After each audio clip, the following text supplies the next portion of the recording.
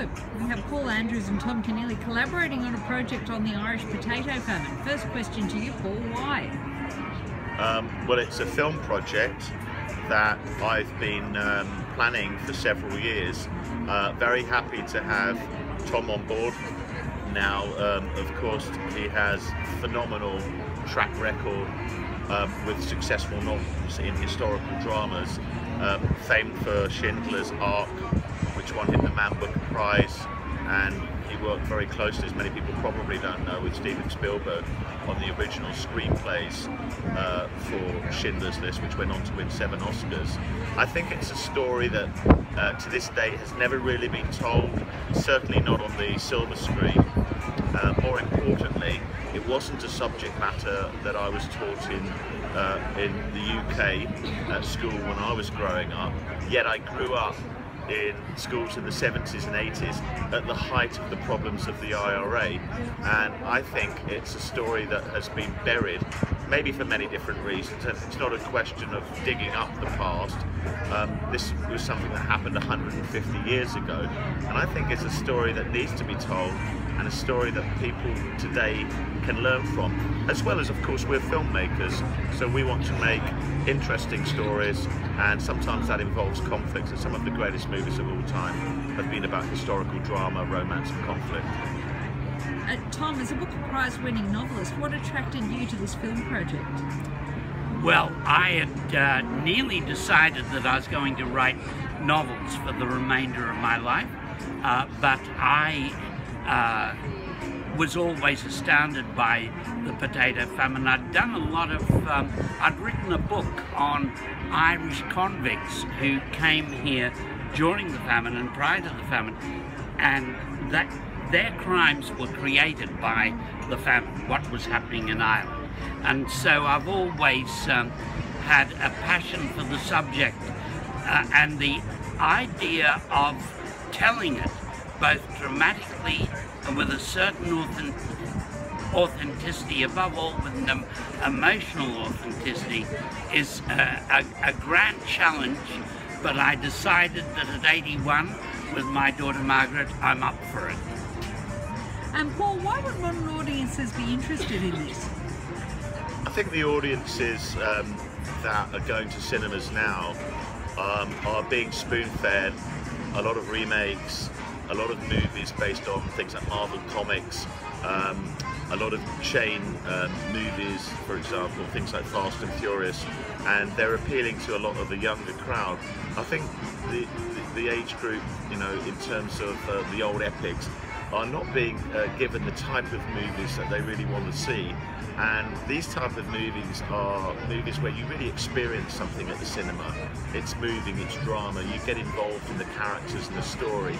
And because they're based on historical fact, there are lessons that can be learned both from an educational point of view and from a thing where mankind, politicians, government decisions can be put right. And these are sometimes reflected in present day matters that are going on at the moment. And I think that the thing is, a lot of people do like watching epic movies. The top 20 grossing films of all time, many of them are movies between 2 and 3 hours long. Schindler's List, for example, Ben-Hur, El Cid, Gladiator. These are all great movies, Oscar-winning movies, and movies that many people, many fans will watch many, many times over. They never get tired of watching them, and I think that's a legacy, and that's the sort of thing we want to try and create for cinema goers. Tom, what kind of unique perspective are you, with your background in writing about this sort of thing, going to bring to the screenplay? I think it's poorly understood that at the height of famines, food is often being exported from the midst of a starving people. And so we want to illustrate the tension that occurred in that society between the Irish and the English, and between Irish and Irish, over the export of food. When you're starving, you're going to try to attack the food convoys, and that is an aspect of the famine that's never been exploited before, and we're trying to look at what resistance was offered to the conditions that were creating the famine and to the forces of law and order, which the Irish were increasingly resenting, because they stood between maybe the estate of the landlord, where there was food and fish to be hunted, but was forbidden food and fish, and the Irish who were trying to penetrate those estates and get food. And if they couldn't get it, they might burn down ricks, they might burn down houses. And so the what were called the outrages of the time is something we want to look at in this film too.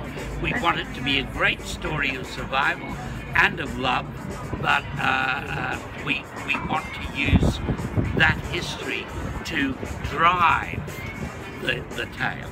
And are you going to use that on a broader historical basis, or are we going to see it through the lens of some really strong characters? I think the important thing about making movies is about playing to the imagination of the moviegoer. We're not making a documentary about the famine where we're presenting the facts.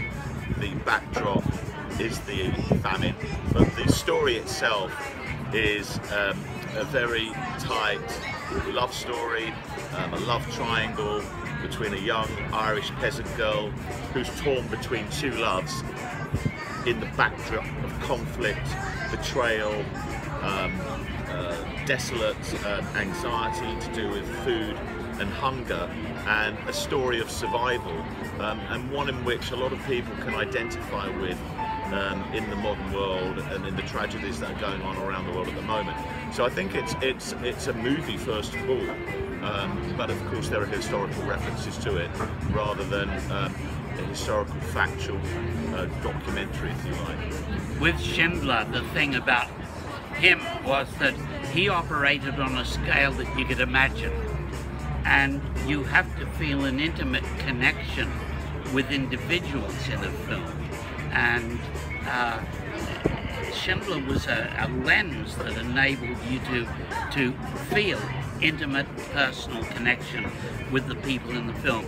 We want to do this with the Irish famine that killed 1.5 million and caused 1.5 million to immigrate. And a last question for both of you, first Tom and then Paul, why will we definitely see this film in cinemas? Why would we? Because it will be, if we have our way, so touching, so humanly engaging, that those who see it will insist that 10 other people come and see it too. And Paul, why will we see this film in cinemas? Because we are going to be delivering, or Tom and Meg and his daughter are going to be delivering a fabulous screenplay which will attract an A-list director who is compassionate with the story and a great storyteller. In turn, we will have a top cast with some fantastic music, and we're looking to make a movie that will be remembered in years to come as the defining movie about the famine and a defining dramatic love story. Thank you both. Thank you.